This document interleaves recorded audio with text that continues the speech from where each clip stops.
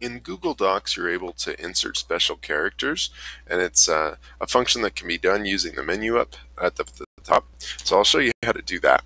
So to insert special characters, I'm just going to come right up here to Insert, and then I come down to Special Characters. And you get this dialog box that pops up here at the bottom of your screen. Now, one thing that's really cool about this is, so there's different ways you can search. So you can search just by categories. So right now I'm in the number category.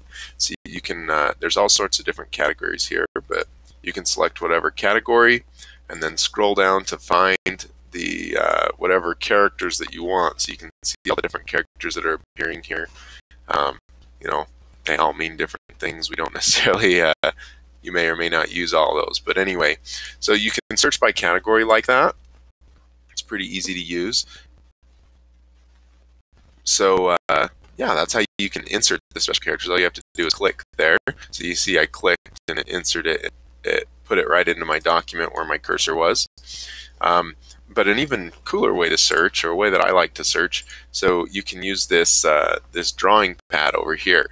So this little space right here, this is a drawing pad, and you can actually draw a symbol. So for example, I'm going to draw an N here, and then put the little sigil or whatever it's called right above my N.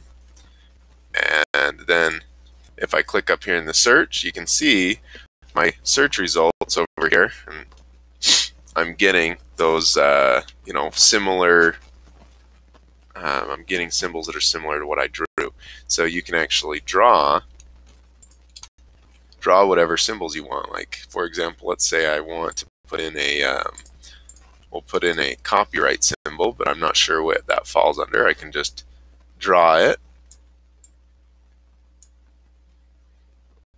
and there it is right there.